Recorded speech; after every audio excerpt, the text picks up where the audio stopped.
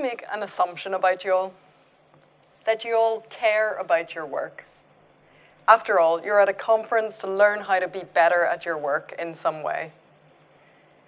I imagine that most of you want or need to work with other people. You design and build software, products and services, and hope that someone else will use them. If, however, you work in a vacuum and never need to share your work with anybody else, this next 30 minutes is a good time to switch off, read Twitter, read a book, bask on your peaceful, deserted island. For those of us whose product or process involves interacting with other people, we have some work to do. Whether you feel awkward asking for feedback, sometimes sound too harsh in the feedback you offer, or are unsure how to respond to negative feedback, I hope we'll cover something in this talk that you can take back to your work, something that improves your work, your productivity, and your happiness at work.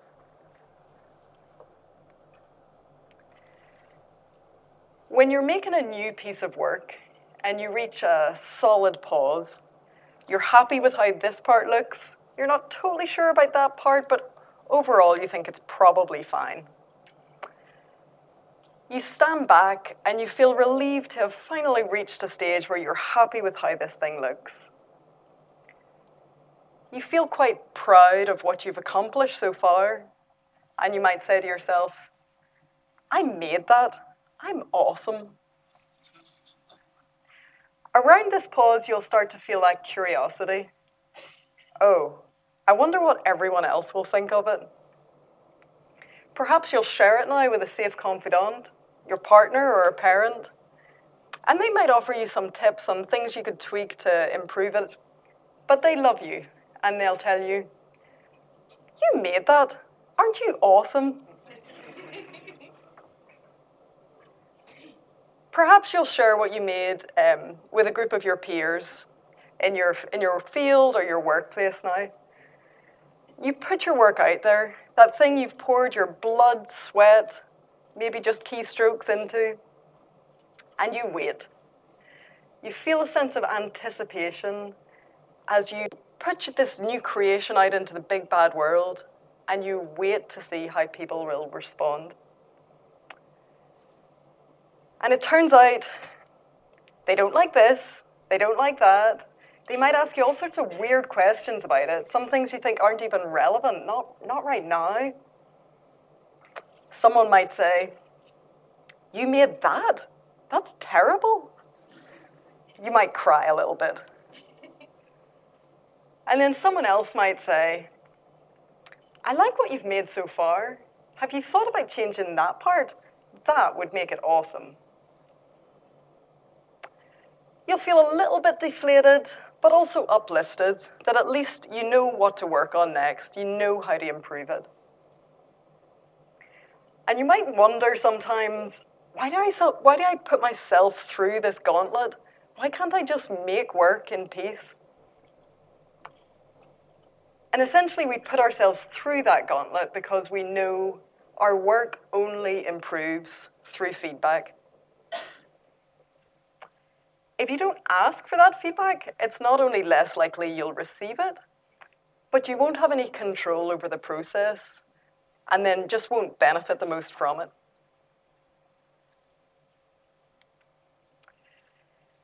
Way before working in tech, I mostly learned about feedback at college, where I studied sculpture, of all things. When I started my degree at Glasgow School of Art, I was 18, fresh from high school, fresh from a place where if you did the work, and for me in art, if it was aesthetically pleasing, you got good grades. There wasn't that much to discuss. In my first term at art school, I got a terrible shock. The most valued skill was not a technical or creative skill like drawing or carving. The most valuable skill was how we discussed our work. Critical discourse was actually written into the curriculum at art school. In the first year, the curriculum aimed to just get students to critically engage with their own work and the work of their peers. And by the fourth year, students were expected to critically articulate their ideas about their work on a professional level, to be able to stand up professionally with gallery owners or media and talk about their work. To succeed, it wasn't enough that you could make pretty things. To be successful, you had to be able to give and receive feedback well. And we worked on those skills every single week through group discussions about our work. These group critiques, or they were called crits at art school, were a time-honored tradition. We'd each have to stand up and present our work, typically a work in progress, and explain our ideas, our process, the decisions we'd made to get there. And then everyone in the group and the members of staff present would ask us questions. Why had we chosen that material? What did we think worked well? What would we like to change? What would we improve it with next? At first, I found this process terrifying. It really felt like I was being grilled. But I gradually learned, just partly to prepare better for group critiques, I learned how to not take the critique personally and absorb the feedback into my work.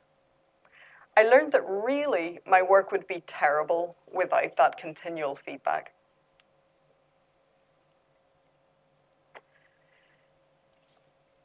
So let's talk about how to ask for feedback. Sometimes that gets overlooked.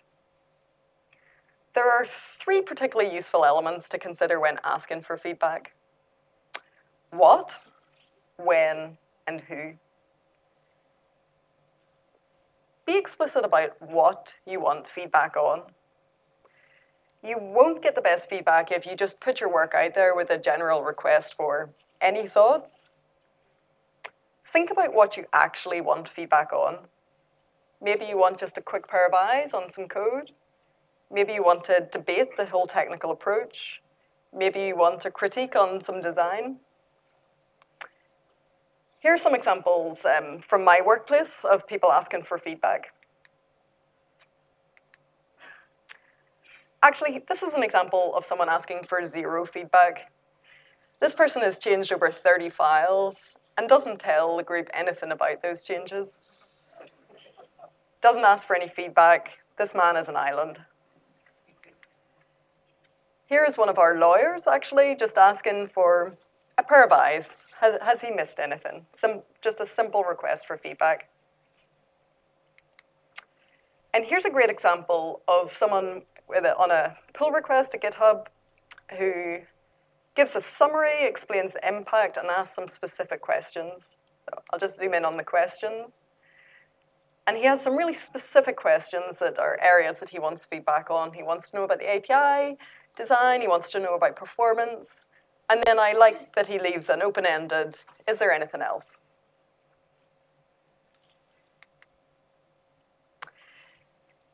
Be explicit about when you want feedback. When reviewing code or design, it's good to keep in mind whether you're close to the beginning or the end of the project. There's different concerns depending on how finished you are. If you have an early work in progress, just be explicit about that. Here's an example of someone saying, I'm working on this thing, and he uses the phrase, it's half-baked. At that early stage, let your peers know that this is a check on the general approach, on the direction of the project. For a review of work at that early stage, it's suitable to discuss if the project seems feasible, if it's headed in the right direction, or if anyone has any concerns that would prevent you from pursuing it further. It's not so suitable to discuss polish when something's at an early stage. It's great to ask for a work in progress review early on and get that feedback. It can save you a whole heap of time and energy. You can still adapt and change direction at a really low cost.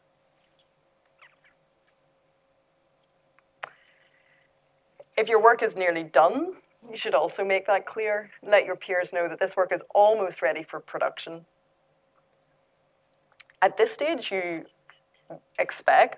want your peers to go over your work with a fine-tooth comb. You want people to help you polish up any rough edges before they affect your users.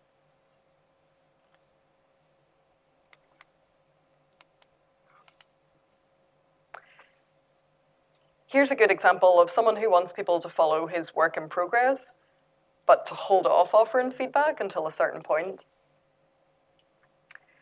And I like that because it's given people setting those expectations is helpful to everyone and honest. And he's in control of that process of asking for feedback. Whether you're at the start or near the end of completion of development, giving and receiving feedback at the wrong level is frustrating. So it helps everybody to just be clear about what stage you're at.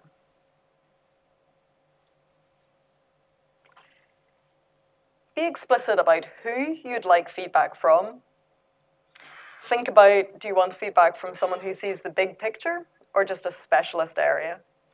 Do you want someone who sees things differently to you or just a sympathetic ear? All of these things can be beneficial at different times, but just know yourself what you would like and go get it. You can ask individuals you specifically want to hear from, call them out by name, or bring in a specific team. Here's an example of someone asking different things of different teams.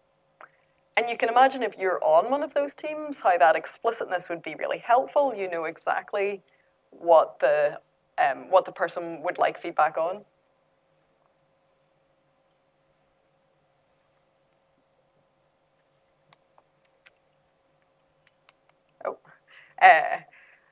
And I'd also advise when you're asking for feedback, don't shoot yourself in the foot. I'm from Ireland and I live and work in the States now, and I've definitely noticed some cultural differences to how we talk about our work. In Ireland and the UK, our tendency is to be quite self-deprecating and underplay our own efforts. We might say, I made this thing, I don't know if it's any good, if it's not too much trouble, maybe you could have a look at it. And in the States, I've noticed people tend to be a little bit more, I have this great idea. I would advise choose language that is authentic for you and honest for sure, but just don't set yourself back from the start. Here's a few examples I've noticed of that in our workplace. This is someone introducing their work by saying, it's fine if you want to destroy it. This is a guy who's excited about the changes he's proposing. But he's also excited to get feedback on it.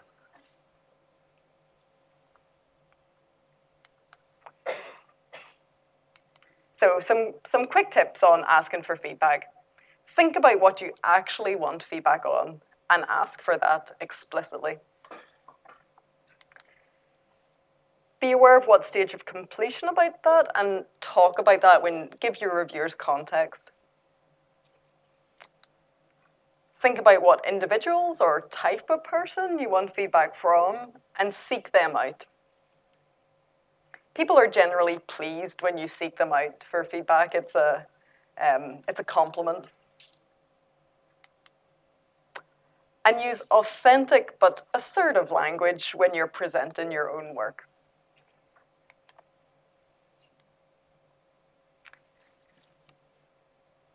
There's been a lot of research in the aviation industry demonstrating that some plane crashes have happened because of miscommunication. Whether that's been cultural, ranking, or subordination factors as to the reason why, there have been many cases where co-pilots have so unsuccessfully offered feedback to the captain that their concerns have just gone unheard, and planes have crashed as a result. Here's some chat from a black box recording between the first officer and captain in one cockpit. The first officer is concerned about ice on the wings. And he says, you see all those icicles on the wings back there? And he says, like, it's like a losing battle trying to de-ice those things. It gives you a false sense of security. And he tries again. Let's check those wing tops again, shall we? And you can see the captain just says, I think we get to go here in a minute. Later, that plane crashed because of problems caused from ice on the wings. You can see the co-pilot hints 3 times about the possible dangers, but the captain just ignores his comments. Like, perhaps if the co-pilot had more strongly advocated his concerns, and of course if the captain had been open to hearing the feedback, that incident could have been avoided.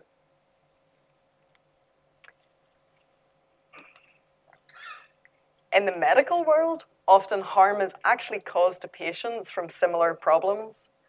There have been many studies showing a correlation between teamwork skills and error rates caused to patients in operating theatres.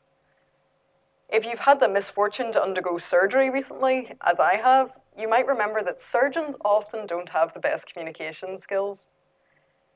They're quite an intimidating figure in the room.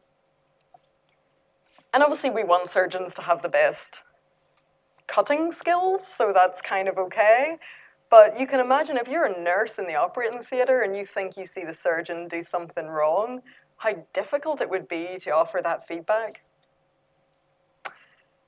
So the medical industry learned from the aviation industry and developed methods to, first of all, measure those communication skills.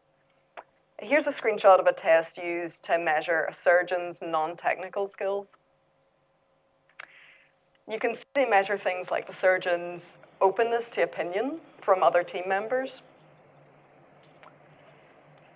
In hospitals, when they gave coaching in these non-technical skills, what they found is that the actual technical performance increased.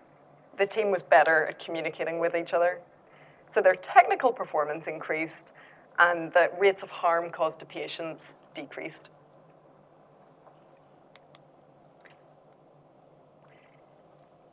In our work world, giving feedback doesn't usually affect life or death situations, but how we give feedback still has a huge effect on how our team works together, how people in the group feel about each other, and ultimately how successful the product is.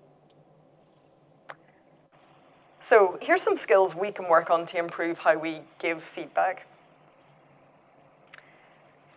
First of all, we can practice our empathy skills. When we give feedback, we really don't want anyone to feel ashamed of their less than perfect work. We certainly don't want them to feel afraid of us or of making more change. Our end goal in giving feedback should be to improve the product that we're making together. And we can mitigate against anyone on our team feeling that shame or fear by improving our empathy skills. Brené Brown, a social researcher, if you haven't seen her TED Talk on vulnerability, by the way, you should look that up. She's amazing. Brené Brown asserts that empathy and shame are on opposite ends of a continuum. Shame results in fear, blame of ourselves or others, and disconnection. Empathy is cultivated by courage, compassion, and connection, and is the antidote to that shame. Rather than judgment, which exacerbates shame, empathy conveys a simple acknowledgement. You're not alone. I've been there. One of the things we can do to improve those skills is simply listen. Really digest what the other person has said. Listen the whole way until they finish before you even start forming your response. Slow down. Pause to think about why they are putting forward this idea. Consider their experience and what might have led them to this view. Ask follow-up questions to better understand. to better understand their intention and how the person feels before you respond with your opinions. How I communicate about my work or the work of my peers is a reflection of who I am right now. And so much can shape that, including my ambition, my ideas, needs, memories, goals, prejudices, distractions, and fears. These things shape my life, and my communication is affected by them, obviously. Everyone I'm working with will have different goals, distractions, fears. If I can work on being more aware of what those things are in other people and consider where they're coming from, I'll be better equipped to understand them and better equipped to respond.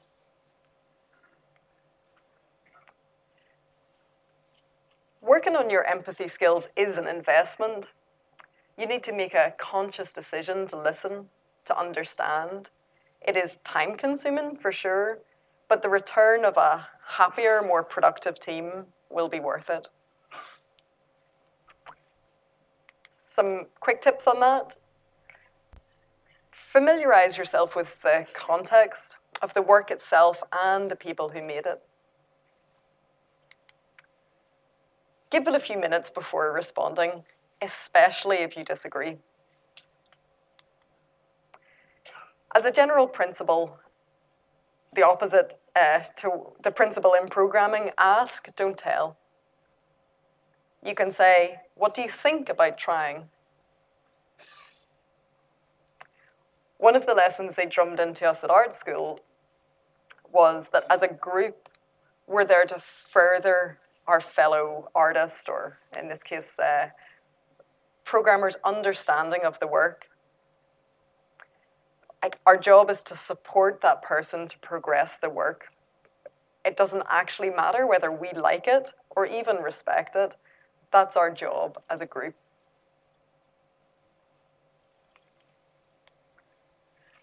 We can also explicitly work on our critique skills. We can make a conscious effort to practice critique as opposed to criticism. Let's consider the difference. Criticism tries to shut something down. Critique tries to further it. Criticism looks for what's lacking. Critique finds what's working. Criticism is negative, whereas critique is positive. Criticism is vague and general, and critique is concrete and specific.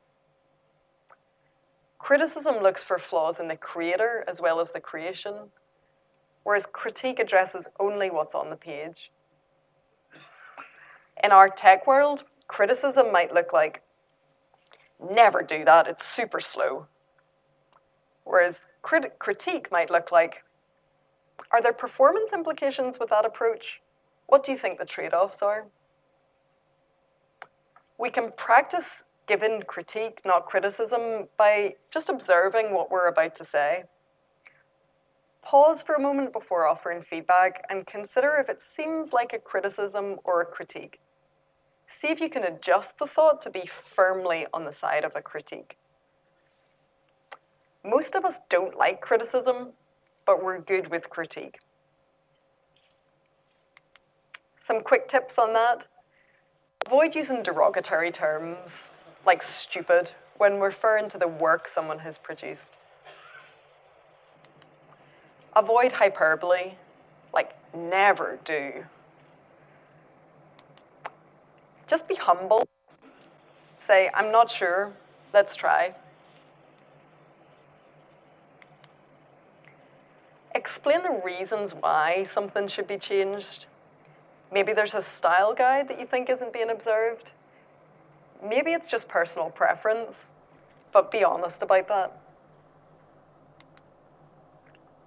Offer ways to simplify or improve the work. Think how you want the person to feel when they receive this feedback. And think about what you want them to do after they receive this feedback.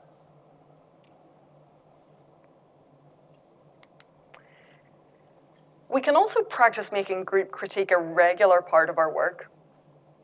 If someone says to me, "I'd like to talk to you about the work you just made," I don't know about you, but I immediately regress to feeling like a 10-year-old child that's just been called to the headmaster's office.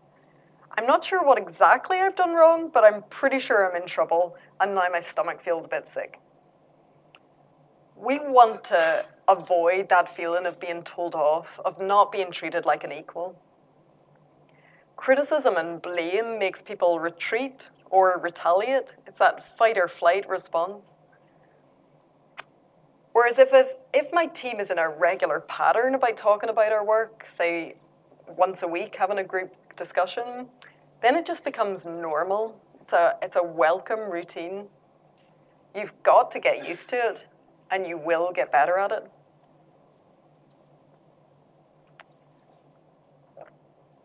There was a story in a UK newspaper, The Independent, a few weeks ago, where a female author was trying to get a book published. She contacted some 50 agents and heard back from 2. She contacted them using her real name, of course. And when she got such a negative response, she tried a different thing. She pretended to be a man, and she sent the exact same letter to the exact same agents. And as a man, she got massively more positive feedback. "He is 8.5 times better than me at writing the same book," she said. The same features were described with positive language in the man's work were criticized in the woman's.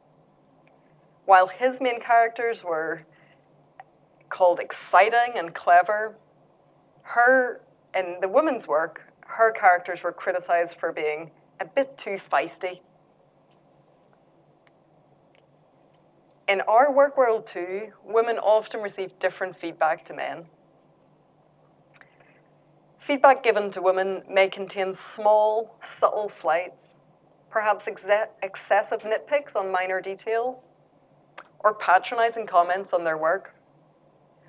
Talk to women in a tech company, and you'll hear experiences of these frequent, like paper cuts of feedback, or of having the feedback they offer be overlooked in favor of the next male commenter.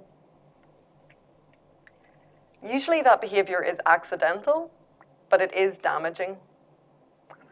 There are some simple actions you can take to try and prevent it. Take an unconscious bias test. They're available online. Find out where your own prejudices might lie. Be aware if they are seeping into how you give feedback and who you give it to.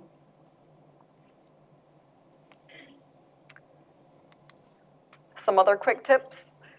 Studies have shown that in written communication, neutral language is often perceived as negative. So see if you can really positively use positive language as opposed to neutral. You can use emoji to clarify tone in written language. Consider the difference between just the written word and the written word backed up with some emoji. At GitHub, we use emoji extensively, to the point that often comment threads have no words anymore. You can practice giving yourself feedback. When you've reached a solid pause in your own work, you can try thinking of 3 words to describe your work. And then think of 3 words to describe how you would like it to be. And often we already know ourselves what could be improved.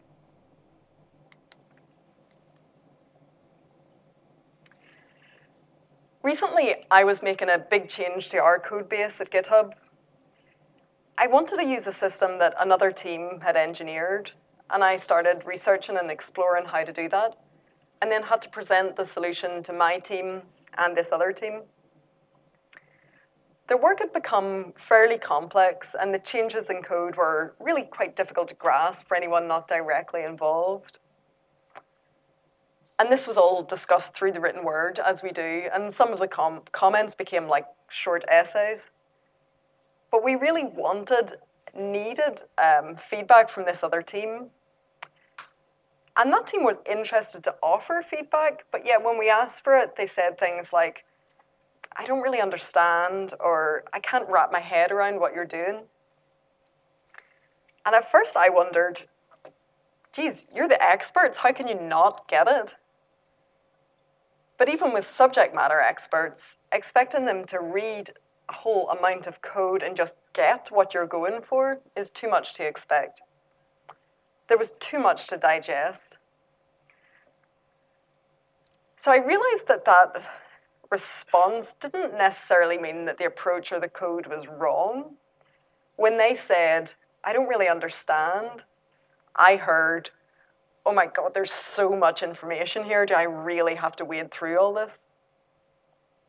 And that was good feedback to hear. It told me maybe how I was presenting the information was just too complex. So I took a step back and drew a diagram of the changes with simple boxes and arrows to indicate the flow and the structure.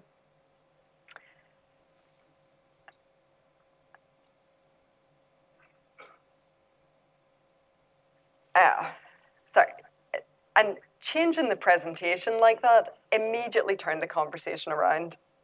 This is the first response I got. So that wider angle view let other people in and let them understand. It takes practice to not be so emotionally connected to your work that you can't take a step back. Empathizing with the people giving you feedback helps with that. And this was a good reminder. Can you respond in such a way to feedback that lets other people in, that opens up a dialogue? And of course, the same guidelines on practicing our empathy and critique skills apply when we're responding to feedback. If you experience people leaving blunt or harsh feedback on your work, you can try and raise the entire game. Practice your empathy skills.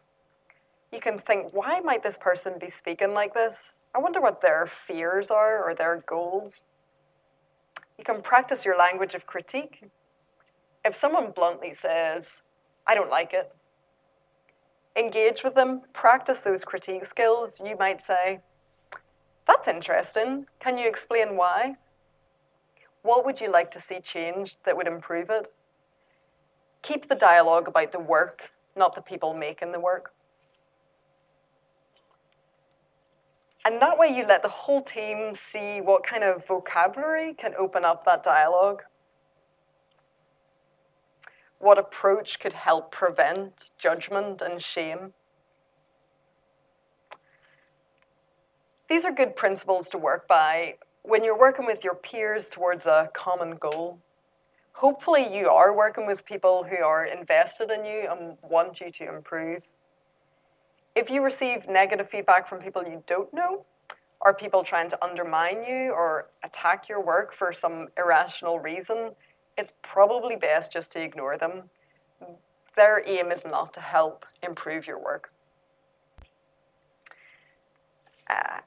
Anne Friedman wrote a great post about this. She has what she calls a disapproval matrix to help you identify whether feedback is rational or irrational. So I'd suggest you look that up, handy reference. I'd also suggest don't put up with aggressive or disrespectful behavior in the workplace. If that's something you experience and it's definitely difficult to resolve yourself, get support from your peers and your manager.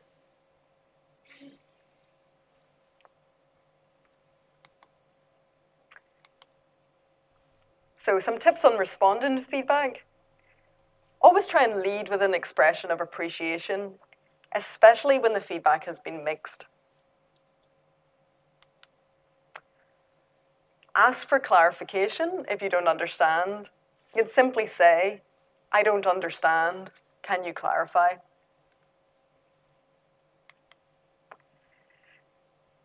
Step away from the written word if there's growing debate or confusion. You can try and talk in real time, have a video chat if you're a distributed team. If there was a written dialogue beforehand, though, just post a follow-up and let anyone else following along see what you resolved. Always try and keep the goals of the product or project in mind. This isn't about you, it's about the work. Our work improves through continual feedback, and we might improve as a happy side effect, but we are not our work.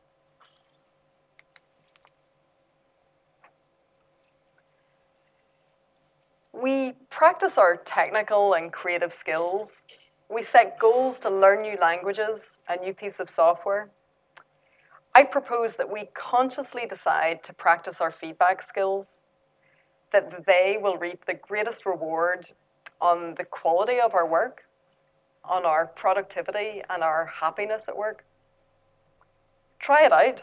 Write yourself a checklist of things that you'd like to improve in your own process. And just check in with yourself next time you're asking for, giving, or receiving feedback.